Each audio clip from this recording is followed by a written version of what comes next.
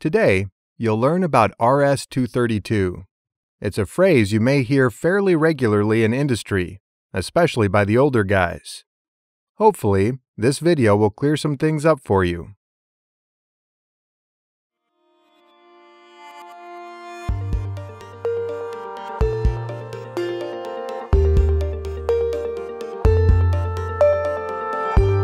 Before we get into today's video, if you love our videos, be sure to click the like button below, and make sure to click subscribe and the bell to receive notifications of new RealPars videos.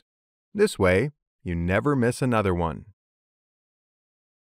What exactly is RS232? First and foremost, it is a form of serial data transmission, or simply put, it is a form of communication. Most people simply called it a serial connection. At one time, it was the most used form of data transmission. You'll probably recognize the standard 9-pin DB9 cable. Simply put, RS232 transmits signals using a positive voltage for a binary 0 and a negative voltage for a binary 1. But what do the PLCs use RS232 for? PLCs use RS232 to talk to other modules, or even other PLCs.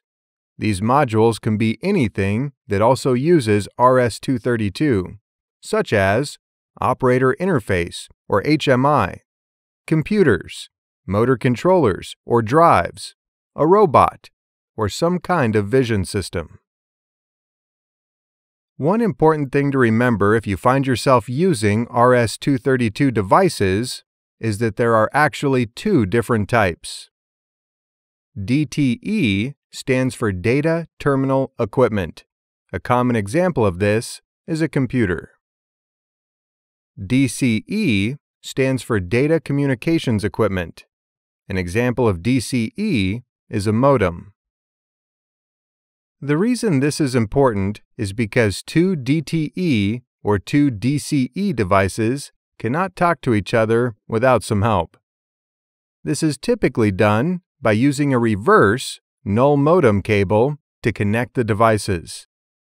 Typically, our PLCs will be DTE, and our devices will be DCE, and everything should talk to each other. One very common example that many people are probably familiar with is a computer connected to a printer. While USB has become the standard, RS232 is still widely used for older printers in the workplace. The RS232 protocol and cable allow the computer to give commands to the printer via a voltage signal. The printer then deciphers those commands and completes the print. There are a couple of disadvantages of RS232. One is the speed at which data can be transferred. Data can be transferred at around 20 kilobytes per second. That's pretty slow compared to what people are used to now. Another issue with RS232 is that the maximum length of a cable is about 50 feet. Wire resistance and voltage loops become an issue with cables longer than this. This is one reason RS232 is not used as much as newer technology for remote installations. So let's review what we have learned. For years, RS232 has been a standard in industry.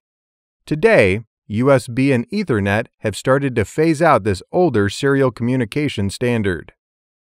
However, with the help of simple adapters, devices can still talk to each other using the new and old standards.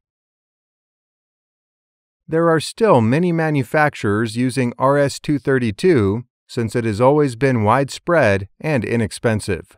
Manufacturers may use RS232 to connect PLCs to devices like HMIs, input and output modules, and motor drives, just to name a few.